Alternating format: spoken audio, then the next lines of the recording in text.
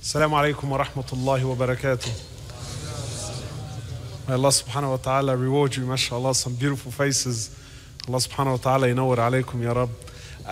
Can I kindly ask that before we start, inshallah, please no one to be recording. So I can already see some of the brothers, they're holding their phones, trying to hide it. Please, if I can kindly ask, inshallah, to put your phone away.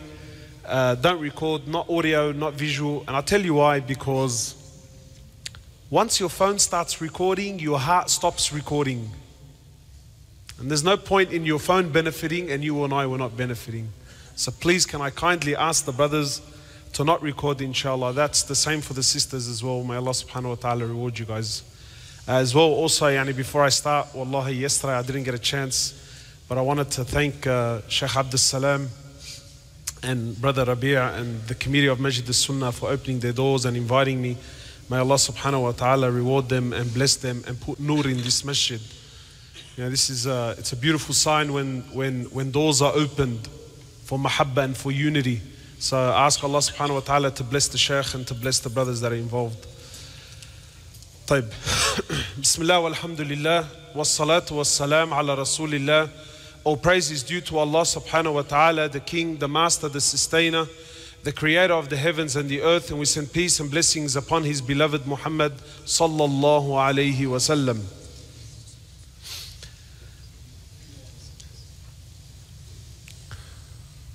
There's a lot I want to mention, and I ask Allah subhanahu wa ta'ala that He makes it easy. But I ask for your undivided attention, please. Please, for your undivided attention.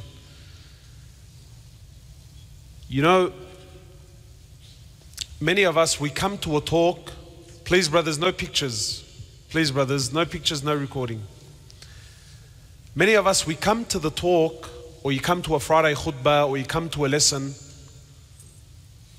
and there's this sickness where you come to see how will the Shaykh or the speaker or the Imam, how will he entertain me? Or how will he inform me of something? And therefore you find a lot of times today people go shopping for speakers that they like. This is very, very dangerous, because this will limit your benefit. The reality is, whenever a Muslim goes to any gathering, we should sit in that gathering asking Allah subhanahu wa ta'ala to open our hearts. And you benefit only according to how much you want. That's why, depending on where you are with Allah subhanahu wa ta'ala, you will take something from the message. Sometimes you learn something from the speaker that the speaker himself had no intention on teaching you.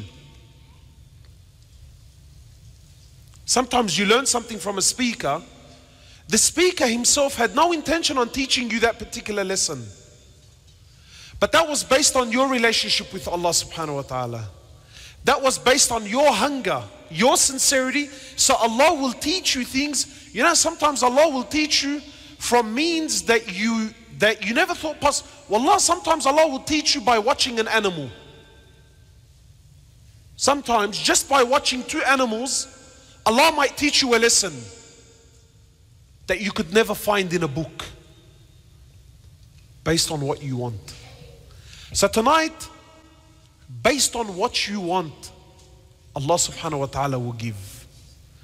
You see, my brothers and sisters, every single man, Rajal in Arabic, every man is a male. But not every male is a man. Every man, every Rajal is a male. But not every male is a man, and there's a very big difference between the two. You see, most of us, we like to think we're men, Rijal. Speak to anyone and tell him, brother, are you a man or a male? And instantly you will see a reaction in him. Almost as if, brother, are you questioning my abilities? Are you questioning my honor and my dignity? Every man is a male, but not every male is a man. You see, being a male, my brothers, doesn't make you special. Being a male doesn't make you special. Because you were born that way. Allah subhanahu wa ta'ala made you male. And in fact, even that, yesterday, you didn't even have to be born a male. Yesterday, you didn't even have to be born a male. You could go and get a surgery and become a male. Today, you don't even need the surgery. Today, you just have to think. You just have to feel that you're a male. And legally, the law will accept you and protect you and give you the rights as a male, regardless of what you are. Based on a thought, based on a feeling. So being male doesn't make you special, but to be a man, to be a rijal, there's no surgery for that, my brothers.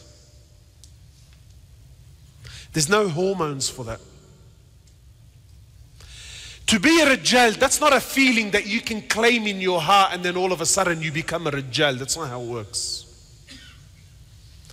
To be a man, that's not something you can get tattooed on your arm. See, many of us, we like to look like we're tough. We like to present ourselves that we're... To be a rijal, that's not something you can get tattooed. To be a rijal, to be a man, you see, look, even in the Quran, whenever something is of importance, whenever something is of high regards, Allah subhanahu wa ta'ala addresses rijal, men. Whenever it's something general, it's something that is not overly important, Allah says dhakar, males. Distinguishing that there's a big gap between the two. And tonight, my brothers, I want to ask you and I, how will you stand in front of Allah as a dhakar or as a rijal? As a dhakar or as a rijal, which one? You see, who determines who is the rijal? Who? What is the criteria of being a man? Unfortunately now, our society is pushed by social media. It's pushed by media, movies, entertainment industry is now shaping societies. And unfortunately, even Muslims, practicing Muslims, have taken the traits of Jahiliyyah and tried to make it deen. So if I was to ask anyone here, brother, what makes a rijal? What makes a man? If we're honest tonight, if we're really honest tonight, in our society today where we live, there's a lot of honor and respect and glamour given to the one that knows how to fight. Have you noticed this? Anyone who knows how to physically handle himself, anyone who knows how to throw a few punches, in our society this is admired, this is loved, this is considered an attribute of a rijal. That if you know how to fight, this is why now MMA is such a big thing in our community. Boxing is such a big thing in our community. Wrestling and all of these physical contact sports. Sports that the Prophet ﷺ clearly made haram because of the striking of the face. But really deep down, we don't care about what the Prophet really thinks. We care about what the society think. And now if you don't know how to fight, then brother, you're not considered as a man. So we have this epidemic now. And trust me, this is not new. Muslims understand whatever sickness we're going through, it's not new. The Habib, the teacher, the master, he came to teach. He came to cure the society of all of its sicknesses. But unfortunately, we're made to believe that the Sunnah is 1400 years old. Brother, we're living in a different time, in a different place. La wallah, it's the exact same diseases. So the Prophet ﷺ, please, I want you to leave this with me. The Prophet walks into the masjid one day, ﷺ, yes? Walks into the masjid and finds the Sahaba wrestling. Halal or haram? Would the Sahaba do something haram in the masjid? A'udhu billah, no. So clearly halal, they were wrestling in the masjid, wrestling, not striking the face, wrestling in the masjid. So he sallallahu alayhi wasallam walks into the masjid and sees the gathering. You know, I just, because I have a very strange way of thinking, let me think out loud with you, and Allahu alam, I'm not saying this is sharh of the hadith, no, these are just my thoughts.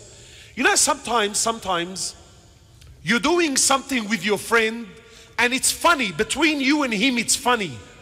But then someone walks in and all of a sudden it goes from funny to looking very foolish. Have you ever had that? You know, sometimes someone walks in halfway through the joke and doesn't see the joke, and then you start, oh, ya Allah, what a jursa, what an embarrassment.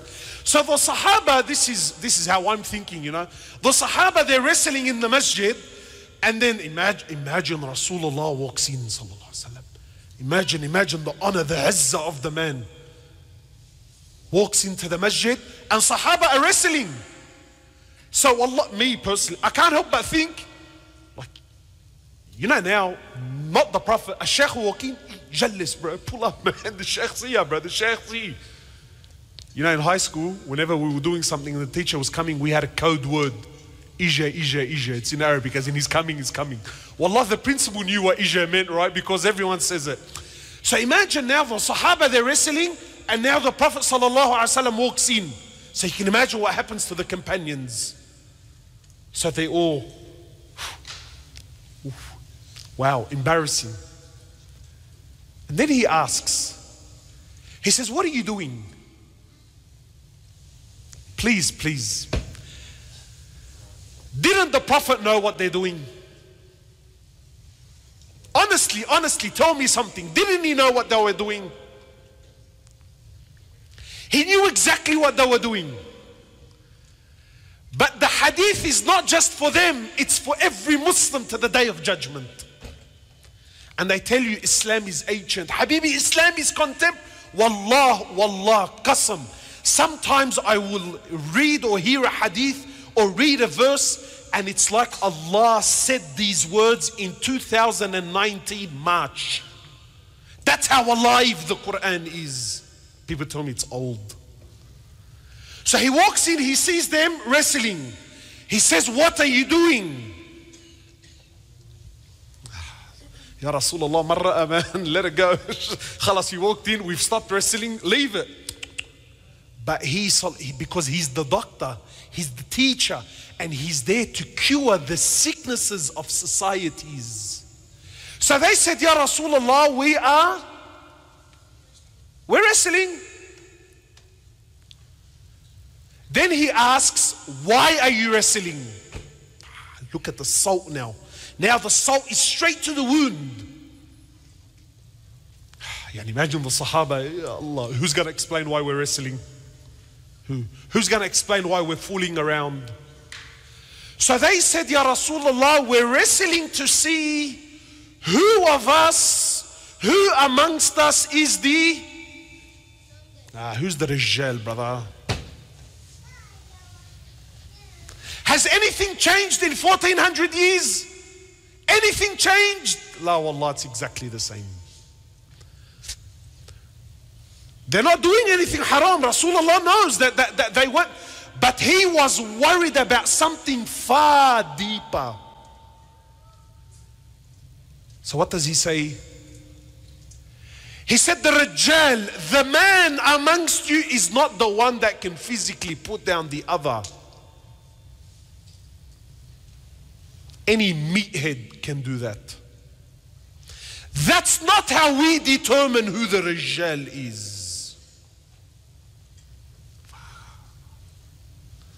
Imagine how the Sahaba felt. Imagine when the Prophet is telling him, this is not how we determine men. He said, the Rajal amongst you, the man amongst you, please my young brothers, please don't fall for the fitna of the street, man.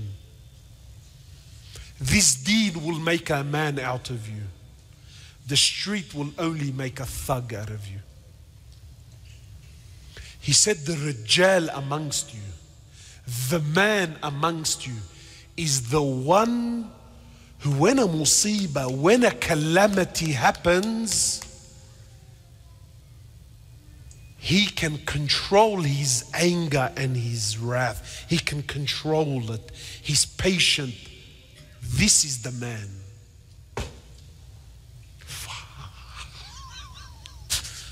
Go to the UFC gym and tell him this. Brothers are spending hours, and it's fine. Tonight I'm not mentioning anything about halal and haram. So don't come and say, look, wallah, the brother was saying it's halal and haram. Please, my brothers, halal and haram, this is kindergarten language. Kindergarten language. We need to develop, we need to move on. We need to start having a deeper relationship with Allah. This halal and haram, this is for babies, kindergarten. You did good, let me give you a sticker. You did bad, you should go to timeout. This is halal and haram, unfortunately. No, deeper. The Prophet is telling him depth. This is not the man. The man is when something befalls, he's what? He controls. Try this. Try it. Yalla, I challenge everyone try it. See how difficult it is. Understand why when Allah mentions Rijal, there's honor and azzah behind the word. Today we say man to anyone. Anyone that can throw some punches, yeah, he's a man. So we have another epidemic. You might tell me, no, brother, you don't have to physically fight. What's the other epidemic we have in our community, in our society? How do we determine who's the Rijal? How big is he, brother? We have a steroids epidemic now. Muslims. Ya Allah, steroid. Don't ask me halal and haram. But the sickness. Have you ever heard of the sickness called the small man syndrome? Have you ever heard of this? Small man syndrome? No, you've never heard? Small man syndrome is the small guy who feels like all the bigger guys never take him seriously. So he starts doing things that are out of his character in order to show them that, look, I'm a man as well. They call this what? Small man syndrome. And qasam by Allah, 99% of brothers on steroids, it's all small man syndrome. It's insecurities in the heart. That if I don't look intimidating, if I don't look physically strong and muscly, I'm not a man. So brothers will be he'll bench press 100, 120, Allahu Alam what they're bench pressing.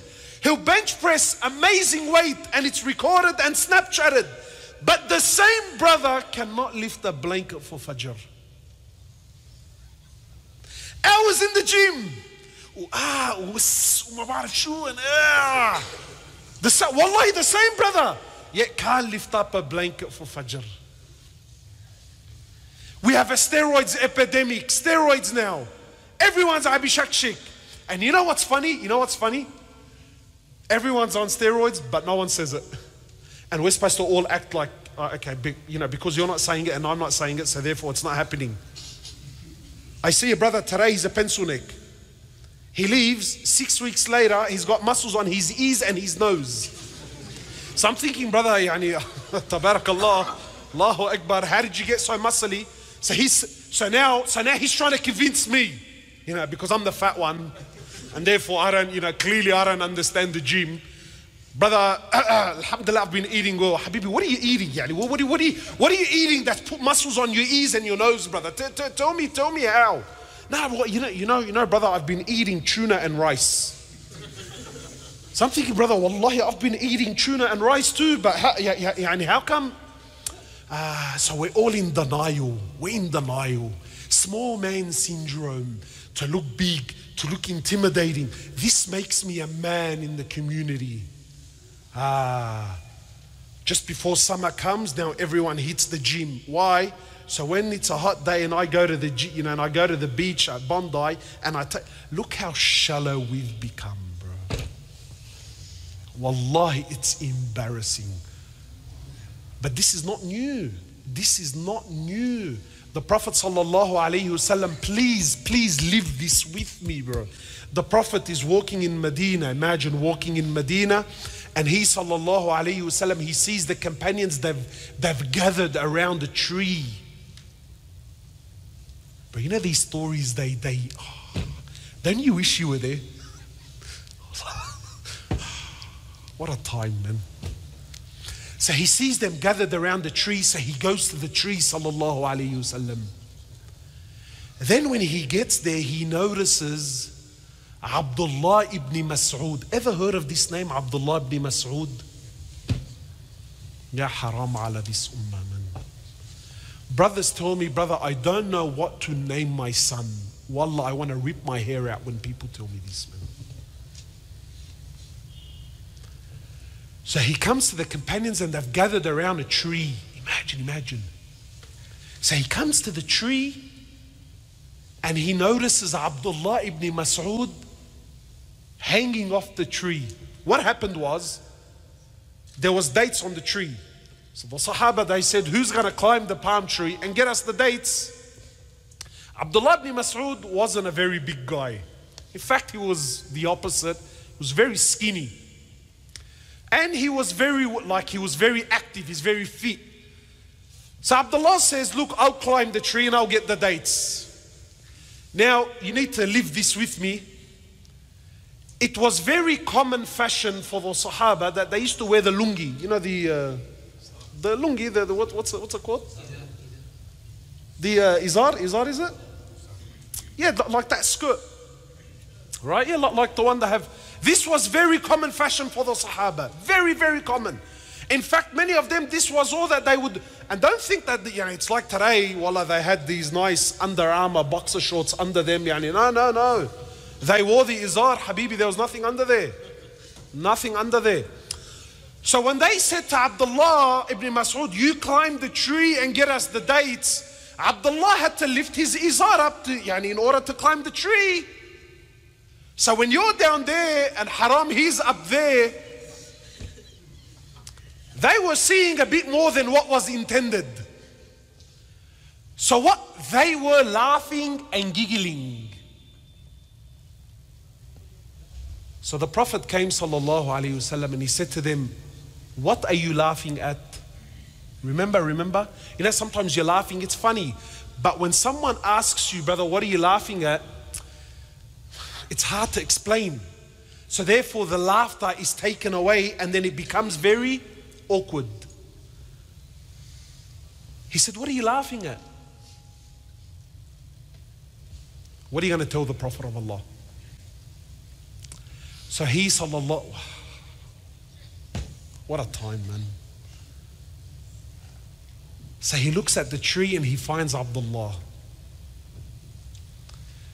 He said, are you laughing at Abdullah's legs? They said, yes, O Prophet of Allah. Look how skinny they are. He said, I swear by Allah, the legs that you're laughing at are heavier than the mountain of Uhud in the eyes of Allah. Rijal, bro. A man. Not determined by steroids. Rijal. Men. Not determined by their ability to bully other people, man. But qualities.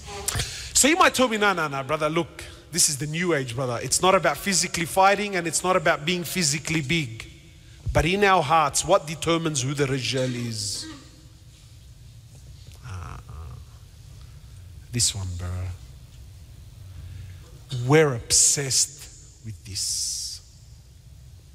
So there's always a brother who tells me, brother, astaghfirullah. Me, I don't love money. Ya kazzab. You liar, bro. Not because I'm calling you a liar. No, la wallah. Allah says in the Quran, وَتُحِبُّونَ الْمَالَ حُبًّا. Allah says, you know, it's not that you like money. No. It's deeper. Allah doesn't say you like money. Allah says you have been driven to the state of possessed. You know when someone's possessed? Your love for money has made you possessed. وَتُحِبُّونَ الْمَالَ حُبًّا. It's deep. So who's speaking the truth? Allah or you? So don't tell me, brother, I don't love money. Allah says you love it. The one that has money, brother. Today, if you have money, wallah, you can take the spot of the sheikh. Brother, tabarakallah, he gave $50,000 at our last fundraising dinner. Yeah, so inshallah, he's going to be leading the prayer for the next week. What? We love money. We honor money. We deem money as a rijal. Brother, I provide, brother. I provide, brother. I've had grown men come to me and tell me, brother, my son has brought me great shame. My son has brought our family great humiliation. So I'm thinking, Allahu Akbar, astaghfirullah, what did he do? Did he do zina and he had a baby? With great shame to the family. So I'm thinking, it's awkward, you know, but what did he do? He says to me, brother, he's 30 years old, he still hasn't bought a house. This is deep down in our hearts. So our ability, my ability to make money determines how much of a rijal I am. I ask you sincerely, don't answer, rhetorical question. The Prophet of Allah sallallahu alayhi wasallam, by the standards that we live in today, is he a man or not? Don't answer. Don't answer. By the standards that we live in today, is he a rijal or not? What a dilemma. What an awkward position we've just been cornered into. Today the sister tells me, I wish I was married to the Prophet Sallallahu. Sister, please, Karmel Allah, just sit down, inshallah, and stay on your Facebook, please. Or she wishes she was married to the Prophet Sallallahu Alaihi Wasallam. This is all wishful thinking, you know. My ability to make money determines how much of a rijal I am. The Prophet Sallallahu Alaihi, no, Aisha radiallahu ta'ala anha, authentic narration in Bukhari. Aisha radiallahu ta'ala anha, and please don't misunderstand what I'm about to say. What I'm about to say doesn't mean that we have to intentionally be poor. No, that's not what I'm saying, no. But this idea that being rich will bring me success, that being rich will make me a man, this is a sickness. Because your rizq is something that was determined by Allah. So don't question it, because when you question your rizq, you're questioning Allah. And Allah says in the hadith that, oh my slave, if you're not happy with what I've bestowed upon you, if you're not happy with the rizq that I've determined for you and the situations that you're in, Allah says in the hadith, then go find a Rabb other than me and worship him. Aisha is telling her nephew Urwa, in the authentic narration, she says to him, Ya Urwa, oh, the son of my sister, she said, I swear by Allah, we used to see the moon, then the full moon, then the full moon. The sister that wants to, you know the sister that wishes she was married to the Prophet. I hope you're listening. I hope you're listening. Today the sister complains, my husband hasn't taken me out to dinner in 2 weeks. He's a bakhil, brother, he's a bakhil, he's a nishah, he's a bakhil. It's been 2 weeks we haven't gone to dinner. But oh my God, I would love to be married to the Prophet. Aisha is telling her nephew, we used to see the moon, then the full moon, then the full moon. 2 consecutive months, 60 days. 60 days would go by and there would be no cooking and no boiling, no flames. No cooking and no boiling in any of the 9 houses of Rasulullah sallallahu alayhi wasallam. Is he a rijal or not? Don't answer. Please don't answer. Don't embarrass yourself.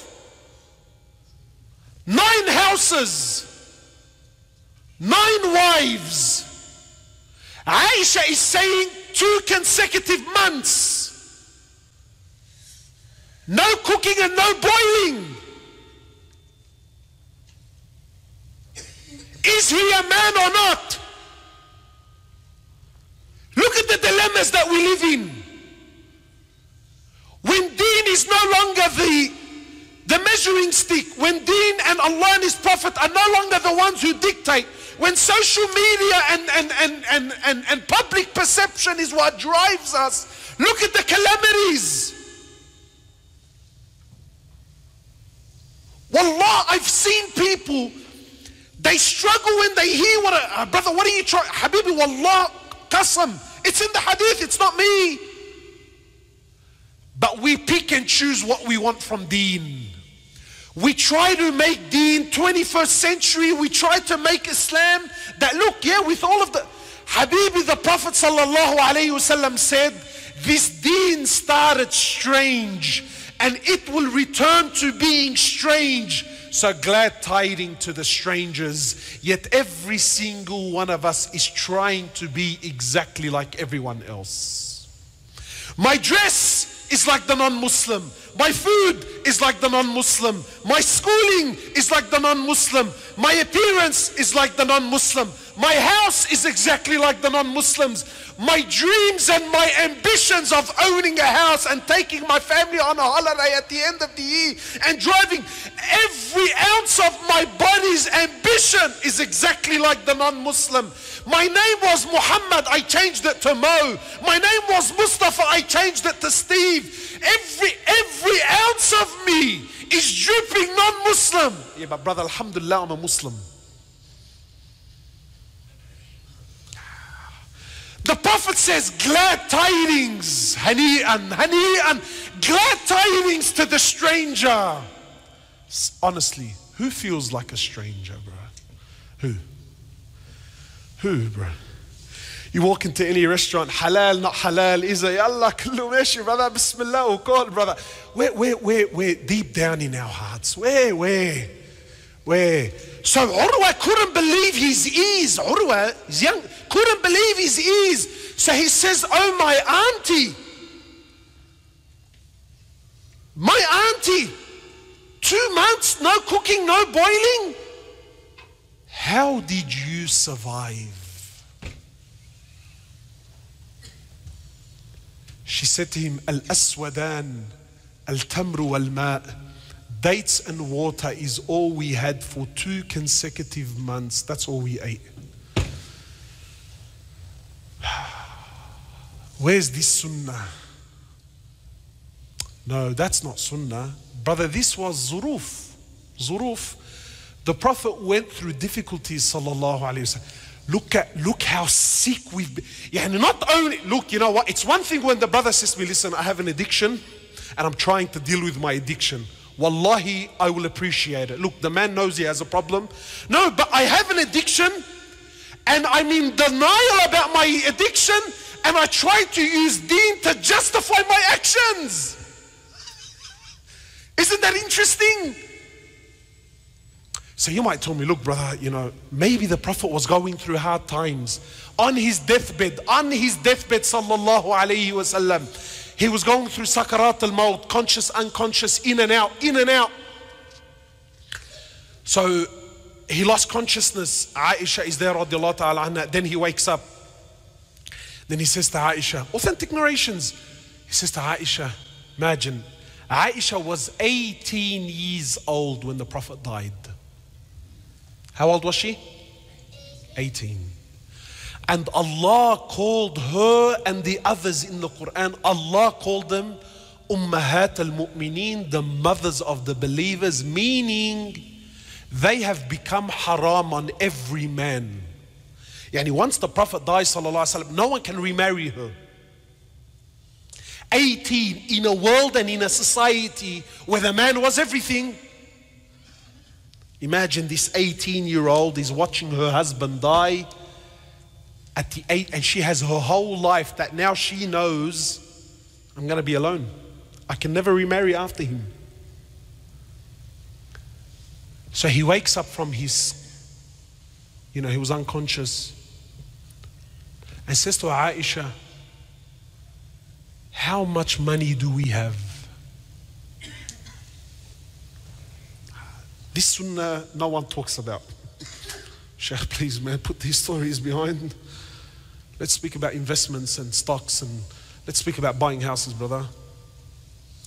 Because in our hearts, we believe that honor, that money will restore the honor of Islam.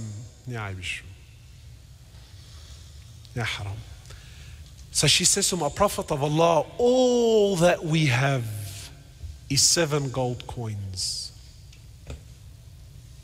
Imagine a man with 9 wives.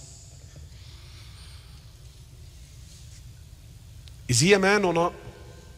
By the standards that we live in, please don't answer, don't embarrass yourself. Don't be a hypocrite. By the standards that we live in, is he a man or not? Today, brothers have paid off their houses, paid off. And he's working to pay off the second and the third because, brother, I need to leave something for my children, brother. Exhausting his life. Not halal haram. I don't care about halal and haram. But tell me, when the Prophet was dying and there were 7 gold coins between 9 wives, is he a man? Sister, you know the one, I wish I was married to him. What Chanel handbag was he going to buy you with 7 gold coins? Tell me, man. What hair and makeup studio were you going to go to on a fortnightly basis? Tell me. What restaurant were you going to be fine dining in? Tell me. So he says to Aisha, take the 7 gold coins and give them in charity now.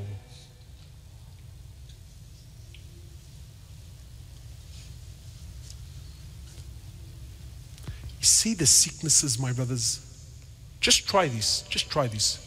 Go to a sheikh. Tell him, look, sheikh, there's a religious brother. Don't tell him the Prophet, because we've been programmed. We've become professional liars, my brothers. Professional. You know, some brothers would, brother, when you say the name of Rasulullah, I get chills in my spine. Sallallahu alayhi wasallam, brother. Subhanallah, his name, it does something to me, you know. And yet you look at him from top to bottom, there's not an ounce of Rasulullah on him, sallallahu alayhi wasallam. Wallahi, just try it. Go to a sheikh and tell him, listen, sheikh, there's a brother we know, he has a big beard. He's dying and he's leaving his family with nothing. What do you think, sheikh? What deen is this? What fikr is this? What understanding is this? This is extreme, brother. This is a... Then tell him the Prophet left 9 wives with nothing. But he left them with something far deeper. He left them with iman and tawheed and belief in Allah. So he loses consciousness, then he wakes up and he says to Aisha, what did you do with the 7 gold coins? 7 gold coins. Ya Rasulullah, leave him, man, let him be. Aisha, 18 years old, she's alone, haram, leave her, khalas, 7 gold coins. They're not going to make her rich. No, like it's no, but there's something far deeper. So she says, oh Prophet of Allah, look at our mother, man. She said, I held on to them, I didn't give them away in charity. I'm scared. He says to Aisha, do you want me to die and stand in front of Allah while I still own something from this dunya? Is this how you want me to stand in front of Allah, Aisha? What's going on? My brothers, who's the Rijal? Who's the man? So you might think, look, brother, that's Rasulullah sallallahu alaihi wasallam, like Allah was. No! In Bukhari, the dua of Rasulullah, Allahumma ja'al rizqa ali Muhammadin quta. Ya Allah, make the rizq of the family. The hadith is in Bukhari. Ya Allah, make the rizq of the family, not just Muhammad. Muhammad and his family, make the rizq and the provisions of Muhammad and his family the bare minimum. I challenge you to make this dua. Wallah, if the Imam made this dua, you would throw a shoe at him from the back. And brother, what's this dua? Because in our hearts, in the sicknesses of our society, a man is determined by his money. The Prophet ﷺ sitting one day, but wallah, you know, for me, it drives me crazy, you know. Like, you know, when we say the Prophet was sitting with Jibreel, you know, and it's like brothers are sitting there and just hearing it. Like, have you ever thought about that? You know, sometimes you meet a celebrity, you don't know who to show off to. You don't know how many photos you can take from what angle, so you can share it with the world that I had a moment with Fulan or Fulan and this celebrity or that singer or this actor. I'm telling you, the Prophet was kicking back, sitting down with Jibreel. Is that normal? What was that gathering like? What were they talking about? And all of a sudden, the heavens start shaking. And Jibreel goes pale. Jibreel becomes shocked. So imagine now Rasulullah sees Jibreel scared. And an angel comes to the Prophet of Allah while Jibreel is with him.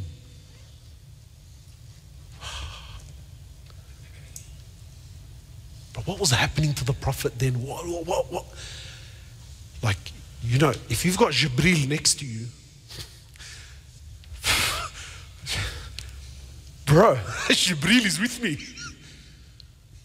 But when Jibreel becomes scared, what happens to you?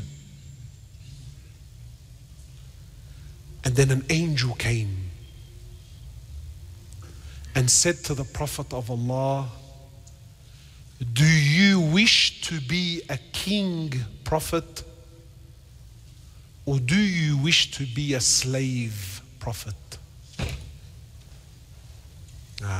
Come tell me, but yeah, but brother, you know, that was the Prophet, and you know, like he went through tough times, and did he have the choice or not? Were you asleep? Did the Prophet have the choice or? The angel is telling him, do you want to be a king, prophet, or a slave? Yani, you're still a prophet. The prophethood will not be taken away from you. Do you wish to be a king prophet or a slave prophet? So Rasulullah sallallahu alaihi wasallam looks at Jibreel. So Jibreel hints to him, take the slave. Be a abd, be the slave, Ya Rasulullah. Good advice or bad advice? Can you see the dilemmas we're in? Brother, yeah, the theory says it's good advice, but the practice says, nah, very bad advice. You know, my brothers, a rijal is not determined by his ability to fight or his physical or this. That's not how a rijal is determined. A real man, my brothers, and wallah, we can speak for hours, and I'm not going to cover what makes a real man. There's a lot to cover. But for me, above all, a real rijal, a real man, is realistic and down to earth and understands that you can't have the pie and eat it too. Have you heard this saying? It's an English saying. They say you can't have the pie and eat it too. Yeah, you can't have everything, brother. And we're trying to have everything. One of the ulama said that the difference between us and the Sahaba, you know what the difference between us and the Sahaba was? He said they only wanted Jannah. That's all they wanted. We also want Jannah. You see the difference? They only wanted Jannah. We also want Jannah. See what's happening? You see, a real man is realistic. A real man is realistic. A real man knows and understands that if I'm going to be a rijal, see, to be a man, like I said, it's not a taru. It's not something you get. To be a rijal, these are decisions you have to make. There's sacrifices you have to take. And this is a lifestyle. It's a lifestyle that you have to live. And a real man and a real rijal understands that if I'm going to be a man, I can't be anything else with it. It's either a man or something else. Where am I going with this? A real man is realistic. He understands that when I get married, that when I have children, that when I take on a job, that when I give my word, when I make a commitment, there are sacrifices that have to be made. You see, today, we're not men, we're boys. We're little boys that are stuck in big bodies. That's what we are, my brothers. Wallahi, forgive me. But if we're going to be honest here tonight, we are little boys that are stuck in big bodies. We like to think we're men. We like to think we're men. But when you go by the criteria of Allah and His Prophet, we're very far from it. And here's exactly what I'm saying about being realistic. You see, everyone here, we love women. Or at least I like to think you like women. Inshallah, you all like women, yeah? Inshallah, ya Rabb. We all like women. Who doesn't like women, bro? A woman makes your heart dance, bro. Me, if I see a woman, I'm gone for a 6. Gone for a 6. Khalas, I know, bro, I know. We love women. But no one wants to be married. Have you noticed? We love the idea of being with a woman. Who doesn't like the idea? We love women. But no one loves to be married. The commitments of being married. The sacrifices of being married. The challenges and the difficulties of being married is something a real man, a rijal, knows and understands. But we don't. We're boys. We love women, but no one wants to be married. That's why zina is widespread. That's why brothers now, they're getting married on the darkies in secret. You know these secret marriages. And the brother comes to tell me, brother, it's halal. Please sit down, yeah? Sit down. Stop trying to play with the deen. Stop trying to play with the deen. Brothers are getting married to sisters with no mahram. No one there, no one there to represent her, no one there to acknowledge, no one there, nothing but a phone call, text messages. Brothers with beads, they're marrying women in secrets. Why? Little boys, he thinks he's a rijal. You're a little kid. You're a little boy with hormones, that's all you are. You're not any different to me. You're not any different to every man here who has desires and has shahwat. But the difference is being a man or being a male, being a boy. Anyone can get married, my brothers. Anyone can sleep with someone. But a real man, a real rijal, my young brothers, he gets married. And understands that in marriage, it's not all rainbows and lollipops. It's difficulties. Yeah, there's good times, no doubt. But there's hardship. And that's why it's half your deen. It's half your faith. Little boys. We love women, but we don't like to be married. We love kids. Have Have you noticed? I love kids. Ya khalili ta'barni chuk chuk chuk chuk ya Allah. We love kids, but no one wants to be a father.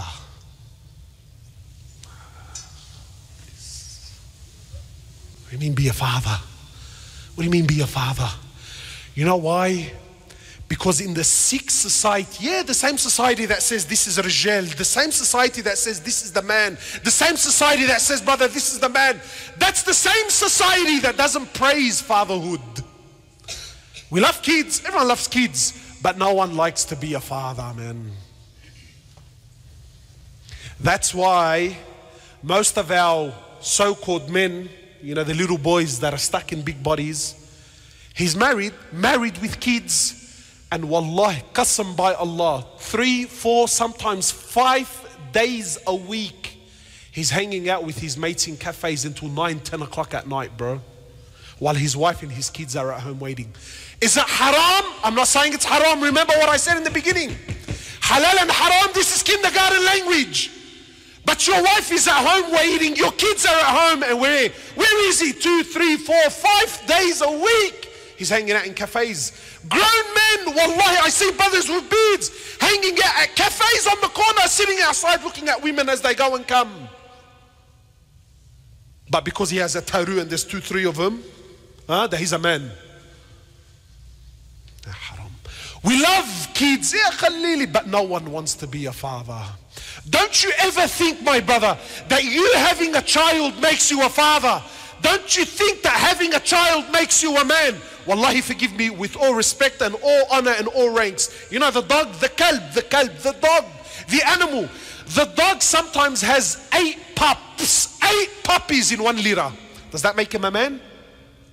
Does that make him a man? No, it doesn't make him a man. Your ability to have children doesn't make you a man. Your ability to raise those children, your ability to father those children, that's what makes you a man, bro. We love money, but no one wants to work, bro. We love money, but no one wants to. How much time do I have? Is it Adhan now?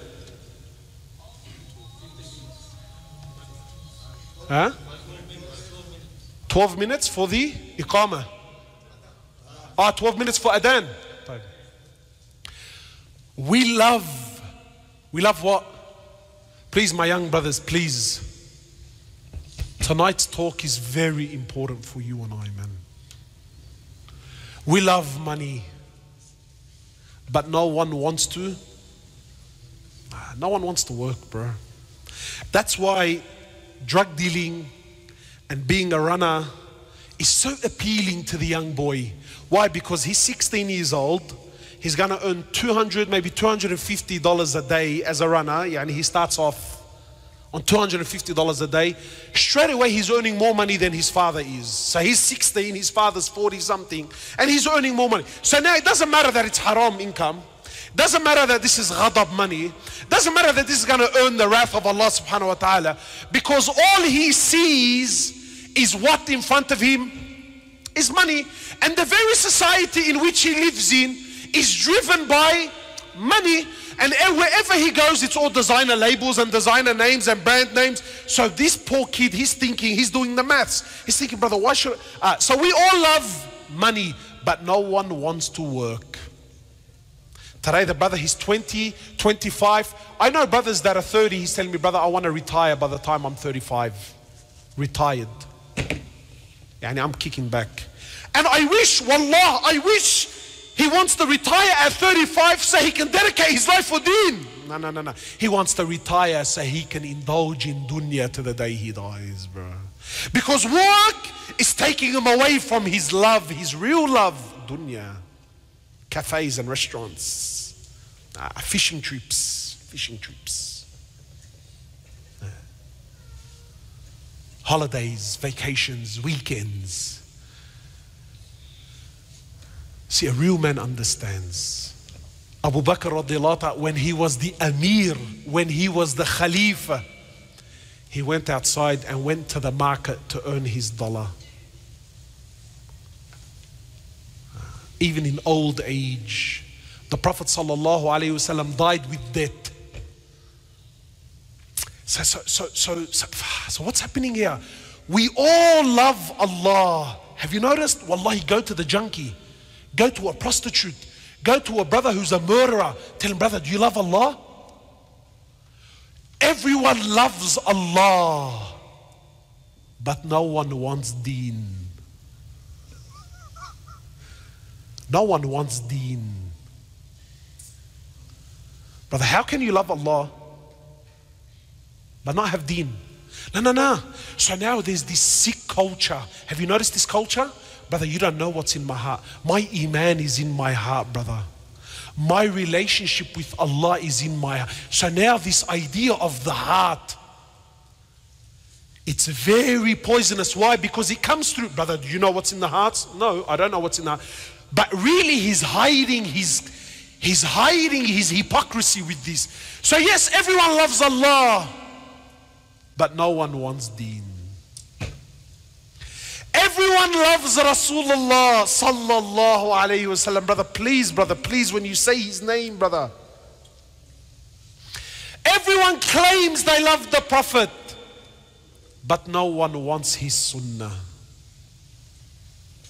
What do you mean? What do you mean his sunnah? Eat on the floor, eat with your fingers, grow a beard, live simple lives. Brother, what's that? What's that, brother? We love Rasulullah. Wallah, we sing his songs and we'll parade and we'll have big protests when something happens. We show. But no one wants his sunnah. We love Jannah. We love Jannah. But no one wants to die. Hey, have you heard when someone gets cancer?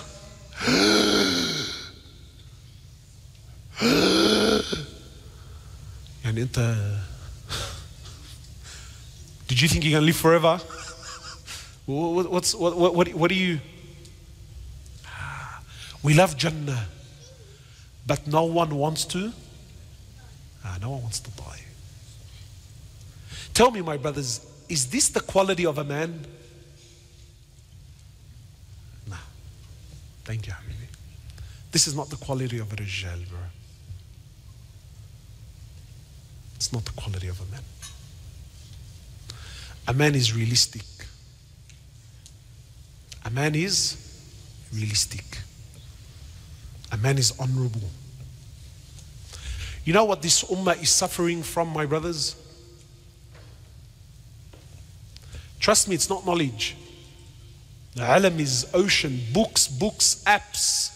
Wallahi, jump on YouTube, hours and hours and hours of talks and bayans and khutbahs and classes, and knowledge is there, it's abundant.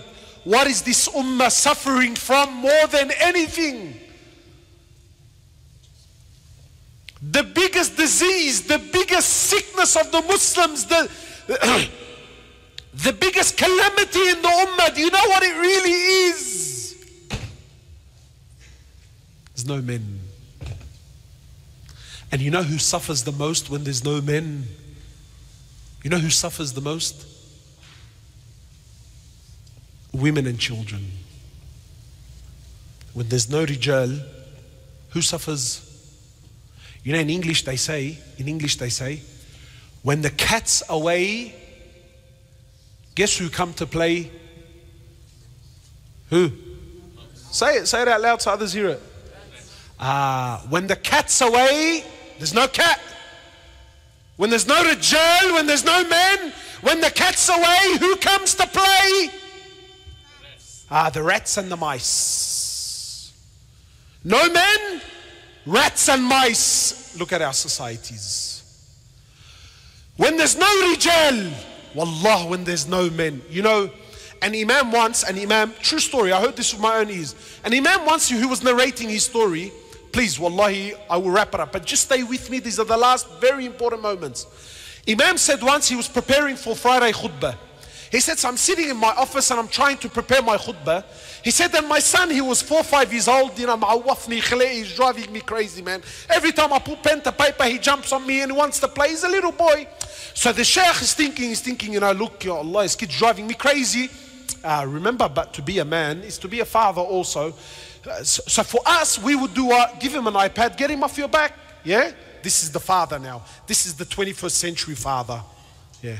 Give him an iPad, get him off your back. So the sheikh is saying, man, look, I need this kid off my back. I need to prepare my khutbah. How do I engage the kid? Give him something constructive. So the sheikh was saying, the imam says, he says, I had a magazine.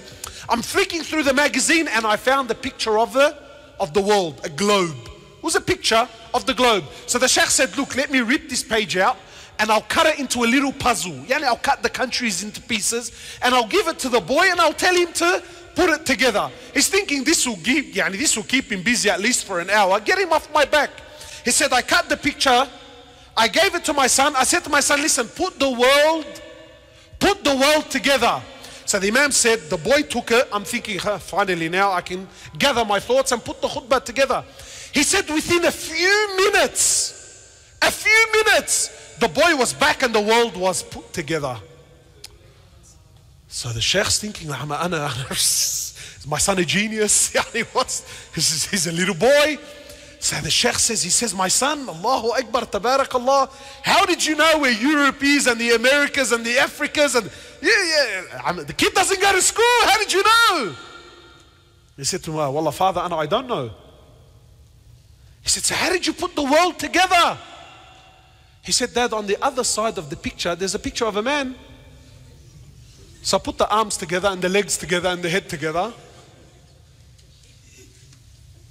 So the imam said what? He said, Subhanallah, you gave me my topic. When man comes together, the world comes together. But qasam by Allah, as long as man is destroyed, this world will always be destroyed. Rijal, who suffers the most? When the cat's away, the mice will play. Brothers come to me all the time, and I'm going to wrap up with this and I'll try to. Brothers come to me all the time and they tell me, brother, our women, Allahu Akbar, our sisters, A'udhu Billah, brother, what's this? What's this? Our women have become ruthless. There's no more haya, there's no more, our women are wearing whatever they want and they're carrying on. And you know what? Wallah, I agree. Genuinely, I agree. What I'm seeing outside, this is ridiculous.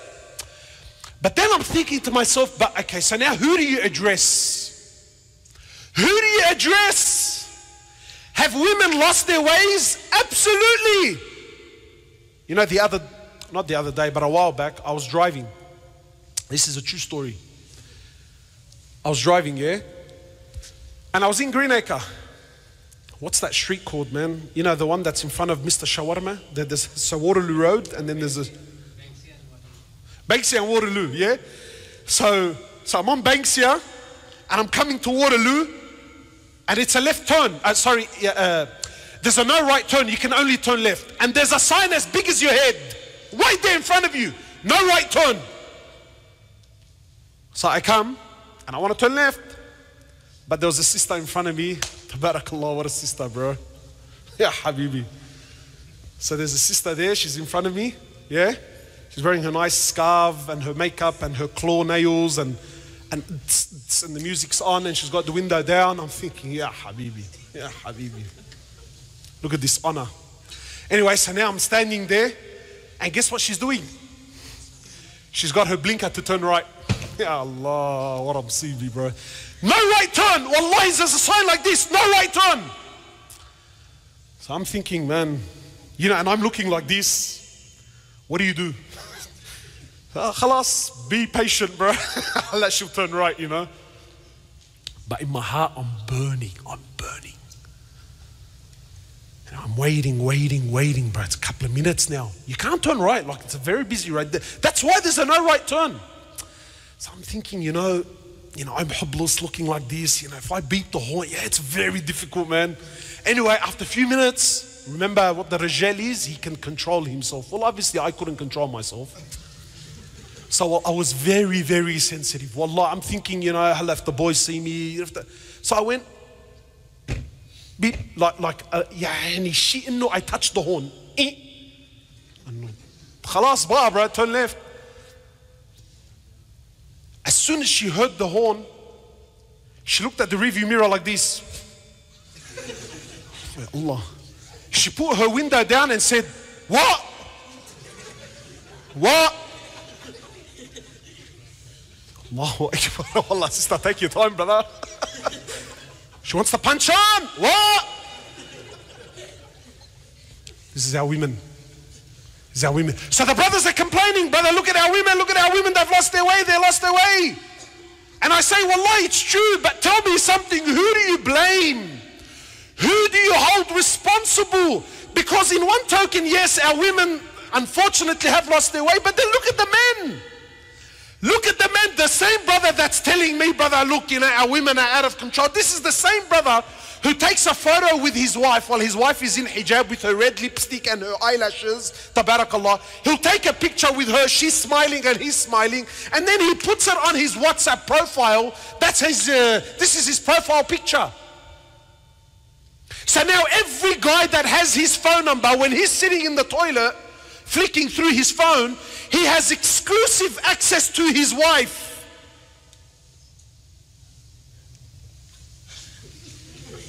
And he's smiling. Where's the honor? Where's the ghira? So yeah, you know what? It's very easy to look at the women and say, brother, but remember, when the cat's away, guess who come to play? There's no men. Where are the men in the society? I had a brother once. He came to me with his wife. A brother came with his wife, gave me salam, and I'm thinking, oh, this is awkward, bro. This is, again, it's not halal, haram. I'm not speaking about halal and haram. So he comes up to me, he gave me salam. I'm thinking, oh my God, yes, assalamu alaikum. I'm thinking, this is awkward. And then he gets me, brother, this is my wife. I'm thinking, okay, assalamu alaikum. So she puts her hand down, she gets me, assalamu alaikum, brother. So I'm thinking, wallahi, do I headbutt you first, or do I headbutt your husband? Or do I just do a clothesline and just knock out the both of you? What do you mean, salamu alaikum, brother? And he's standing there. Look, wallahi, it's not because he's bad. Wallah, it's not because he's an evil person. But because there's no men in our society, the very concept of ghira and honor has been lost. It's been lost. You know, wallah, my brothers, one man, and please stay with me. This is why I'm telling you, anything that we're suffering from the most is the lack of rijal. One man, that's all it took. It took one rijal, Umar ibn al-Khattab, one man came to the Prophet sallallahu alaihi wasallam while he was in Medina. Please understand why this is important, my brothers. One man, one rijal, that's all we need. One rijal, one, that's all. He comes to the Prophet sallallahu alaihi wasallam and says to him, "O Prophet of Allah, I don't feel that it is right that our men and our women can mix in the streets and see each other. I don't think this is befitting." So the next day, this is a man, not a prophet. The next day Allah brings down Quran, making hijab compulsory into the day of judgment. One rijal, that's all it took. Yeah, but where's the men, bro? Where? Have our women lost their way? Absolutely, bro, absolutely. But who do you blame? Who do you blame? Who do you blame? This sister that's leaving the house looking the way she looks. Where's her father? Where's her brother? Where's her nephew? Where are they? They're busy fishing, bro. They're busy at cafes. They're busy chasing other women like little boys. So yeah, bro, our women lose their ways. Stop laughing. Stop laughing. So what? Our women, they lose their ways. Honor, just honor, bro. Ghira as a rijal. It's not there. So now brothers come, brother, what are you trying to say? You know, wallah, niqab and sutra, brother, what's this? You know, is this, again, brother, is this sunnah? Is this halal? Wallah, it's not halal and haram. Forget sunnah and sunnah. Just where's your heart, bro? Where's your heart? You as a man, as an honorable person, where's your dignity? The Prophet ﷺ was sitting with two of his wives. Today, when we have barbecues, my wife and your wife and his wife and yalla, and we're all together. And wallahi, brothers are sitting having dinner. Him and his wife and me and my wife, and I'm talking to his wife and he's talking to my wife, and he's laughing and we're giggling, and this is considered as what? This is advancement, brother. Come on, man, what's this sutra and wallah, the girls upstairs? What's it? This is backwards. This is backwards in our hearts. No, it's not that it's backwards. If there was a single rijal, just one rijal, wallahi would never ask, is this sunnah or fard? He would never ask, brother, is this appropriate or not? As a rijal, the Prophet sallallahu alayhi wasallam, is he a rijal or not? Please don't answer, don't embarrass yourself. The Prophet, is he a rijal or not? Today, wallahi, I see mashayikh shaking hands with women. Assalamu alaikum. And wallah, again, not halal and haram. But, my heart, wallahi, my heart burns. The Prophet sitting with two of his wives. He's sitting there, sallallahu alayhi wasallam.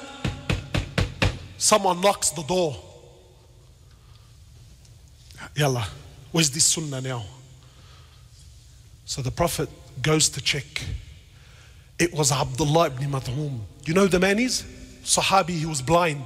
You know Abasa wa Tawalla, the blind man that came to us. Abdullah, him! He was the mu'addin of Rasulullah. He's knocking on the door. He's blind. The man's blind. So he gets up and he sees Abdullah. And he says to his wives, Abdullah is on the door. Stand up, the both of you, and go behind the sutra, go behind the veil. So they said, O Prophet of Allah, Abdullah's blind, he can't see us. He said, yes, but you're not blind, you can see him. So get up and go behind the veil.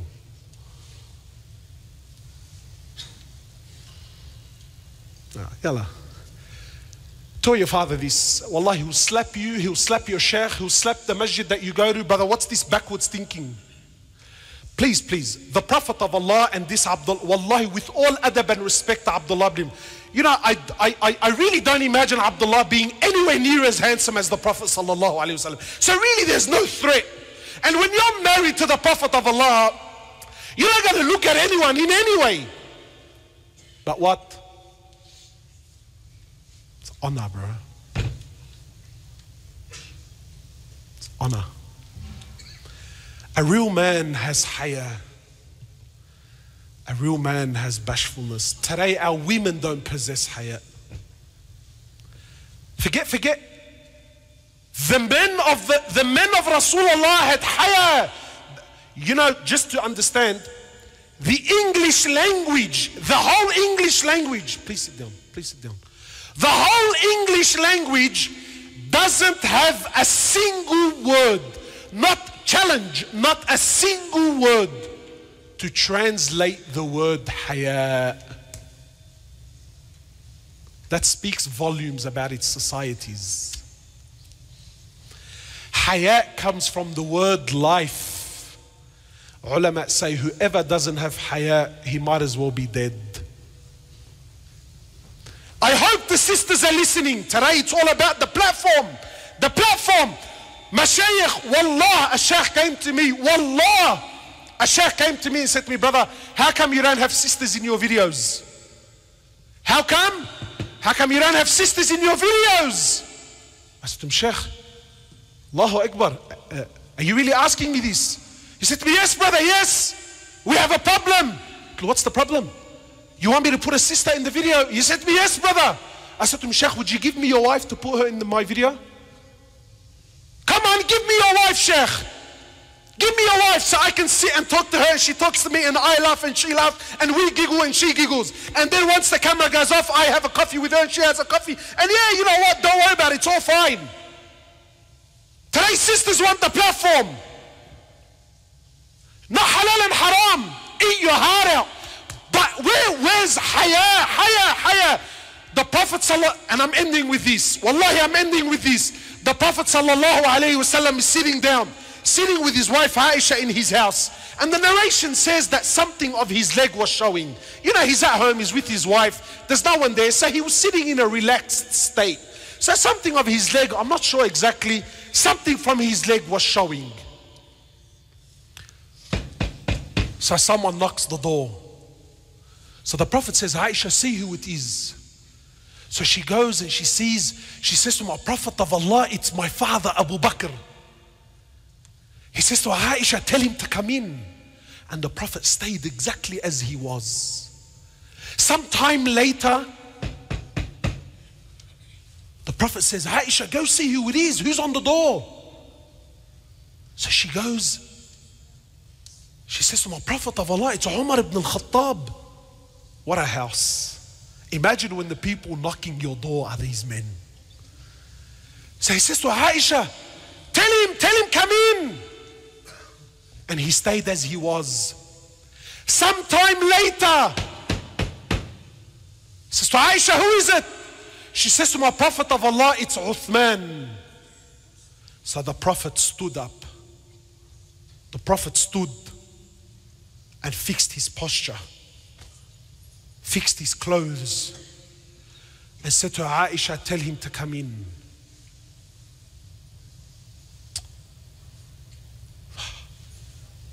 So Aisha, the greatest scholar of Islam was Aisha.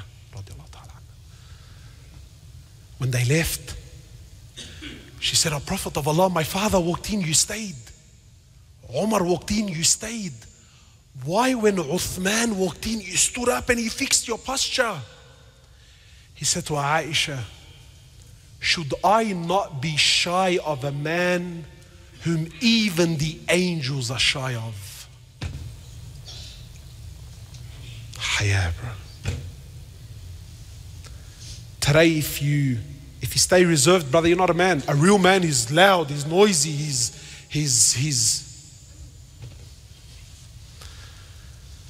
we need to restore men.